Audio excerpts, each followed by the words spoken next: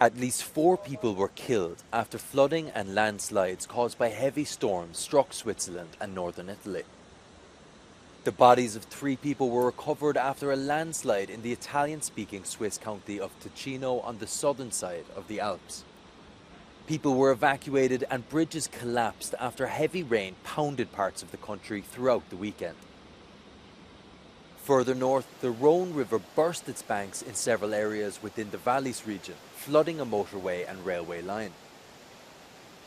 Floods, thunderstorms and landslides also hit regions in Italy.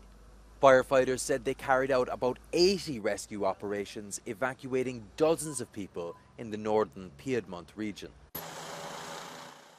Several villages in the Valle d'Aosta region were isolated due to overflowing streams, storms and landslides. Near Montanaro, 2 adults and a 3-month-old girl were rescued after the rising waters left them stuck in their car.